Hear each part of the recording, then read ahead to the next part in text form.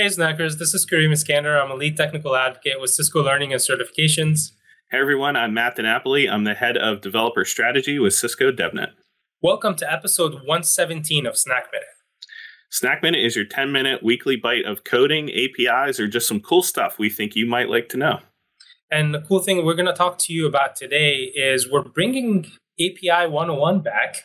Thank you, Matt and Kareem, for having me on your Snack Minute episode. My name is Akhila. I'm a software engineer here in Learning and Certification. I know you guys at CiscoU are putting out a Exploring HTTP course. And so we thought it would be really cool to have you on, Akhila, and actually show us, how we actually do it in Python. And let our snackers get a little refresher if they've been here, or for new snackers, maybe this will be some new information for them. So why don't you take it away? So a couple of months ago, when I was studying for the DevNet Associate exam, there were many topics, obviously, on the exam, but there was one topic that really stuck with me, which was REST APIs, because I realized that it was a heavy topic. There's many sections on the DevNet Associate exam that covers REST APIs. It could be either the basics of REST APIs or something Cisco product-specific REST APIs. So I thought I'll put together a presentation. I'll show you guys the basics of how to build an API request so that you guys have an idea of how to do it while you're on your journey to study your DevNet Associate. So REST APIs are built on top of the HTTP protocol, which means that it's going to use HTTP methods to do all its CRUD operations, which is create, read, update, and delete. And HTTP has several methods that REST APIs use, which is over here that you can see it's get, post, put, and delete. So here the application is calling the server. It could use a get, post, put, or delete, whatever you want to do with your request. So if you want to retrieve any information, you could use the get. If you want to post information, you could use the post. Modify information, put and patch, and delete information, you could use the delete method. So you send a request to the server processes it, and it sends an HTTP response code back. And ideally, we want it to be 200, which means everything went well. So on the bottom, if you see, there's the parts of the REST API request. So these are absolutely necessary to build your API request. The first thing we have is the method. I just talked about the methods. And we have the URL. This is the resource that the client wants to communicate with the server. So for example, for today's example, we will be calling a Cisco Webex API. We will be getting a list of all the rooms. So in order for that, we need the Cisco Webex API URL. And the next thing we need is the headers. We want to be authenticated. So the server is not going to return anything if you don't authenticate yourself. So we need the authorization header for sure. And there's other headers such as the content type or the accept, which is basically the data type that your server or the client wants to accept. The most common one is JSON. There's HTML, there's XML. And then the parameters are optional. So these are the URL parameter. Basically, if you want to shrink down your request, if you want to sort by something, if you want to add more filters to it, this is where parameters come in place. These are purely optional. Now let's go ahead and actually build a REST API. Let's call the Cisco Webex API. Let's get a list of all my rooms. So the first thing that we need is we need to import a library called request. You're doing something cool here. You're actually writing code in your browser. Can you tell us a little bit about what that is? Yeah, so this is a Jupyter Notebook. So I talked about Jupyter Notebook in my Cisco Live presentation, the CiscoU Theater presentation. So Jupyter Notebook can be used many ways. Basically, if you want to build a small script like this, if you want to test something quick, Jupyter Notebook can be used. I also used Jupyter Notebook before this when I was demonstrating, when I was using a presentation. I don't really use PowerPoints as much. I just go to for a quick demo with live code. I just go to Jupyter Notebook, and this just opens up in your local browser. And if you want to know more about it, if you want to know how to install it, how to use it, I talked about it in my CiscoU presentation, which is in the description below. So the first thing that we need is we're importing the request library. This is what we're going to be using. This is needed for us to call the API server with the GET request, with the POST request, patch, whatever that we need. And the next thing that we're going to import is the JSON.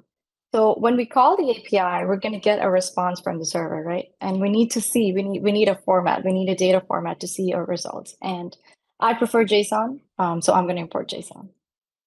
So we're going to run it. So The next thing that we're going to import is the Webex API URL. I'm going to get that from my other screen. So this is the URL that I was talking about. We need this URL to access our rooms or my rooms. So we're going to get a list of rooms. And in order for that, we need this URL. And Snackers, if this is the first time you're playing with the APIs or learning about APIs, what Akhila did here is she went to the Webex APIs documentation to get that URL. This is not something that you should be expected to know. So just, even on your certification exam, if you're after Dev Associate, we'll be providing you with the proper documentation for you to be able to kind of debug or look at these code. The next thing that we need is we need to authenticate ourselves. So there's different kinds of authentication. There's the OAuth authentication, there's the basic authentication, there's token-based authentication. The Cisco Webex uses token-based authentication. So you can actually go to Cisco Webex. The description, the link is in the description below. You would get your token, which is only good for several hours. And then you have to get a new token again if you want to keep testing it for several days. So we're going to get that token and we're going to paste it over here. And we're going to run this. So we have our request library, we have our JSON library, we have our URL, we're authenticated. The next thing that we're going to do is we're going to use a dictionary to build our authorization header. So here's the trick. So many people think, or like many people like me assume that if this is an authentication header, the key of the authentication header would be authentication, but it's actually not. It's actually authorization. This is where I got confused as well. And be careful on the DevNet Associate exam. This will probably be tested. So this is the variable that I'm saving the dictionary to.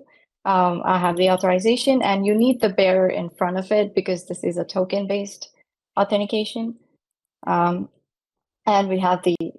we're getting the Webex access token from the line before that, and we run this.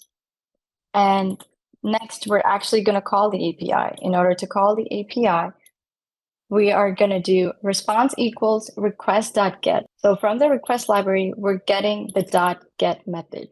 We're going to pass the URL argument, which is pulled from the Webex API URL, and we're going to pull the headers from the HTTP headers over here, and we're going to run this. Now let's see if the request went well. We're going to print the response code, which is going to be 200. This is what we expected. Woohoo! And if we want to look at the actual list of rooms, because that's our purpose here, we're getting a list of Webex rooms. This is where JSON comes into place. This is where the JSON library comes into place. And if we run this, we have the list of all my Webex rooms. Yeah, I want to touch on something you mentioned earlier, Akhila. You mentioned about the authorization and authentication confusion. That's a really good point to bring out because the authentication piece is identifying that you are you or you are you. The authorization element to that is what you're allowed to do. And so the access token actually covers both of those, but a lot of people get confused around and confuse those terms. And so it's good to call out specifically that they actually could potentially cover both things, but that they are different concepts. The authorization header is always that's always the name of that. I don't think I've ever seen a header that says authenticate or authentication. But yes, that is a confusing point. So way to call that out. Otherwise this is pretty straightforward, and you did a great job showing us how this all works. Thank you. Yeah. So about the authorization and authentication, I actually got that question wrong on the practice exam because I got confused and I picked authentication. Akhila, we are getting short on time. Since you are a first-time guest, we always ask our first-time guests, what superpower would you want to have and why? So I never want my phone's battery to die, or I never want it to go down. I would love it. I would love for it to be on 100%. That's the best one. That is the best one that we've heard so far. I think that wins. Brilliant. Super battery, like being able to charge anything, anytime, forever. Yeah, not worry about plugging that thing in at all. Imagine. It would be great. Snackers, that's all the time we have for today. Thank you so much, Akhila, for showing us how to make an HTTP call or REST API call in Python. Check out all of the amazing content that's available on CiscoU around this topic if you're new to REST APIs. And even if you're not, it always helps to have a refresher. So thank you for your time, and we'll see you all next week.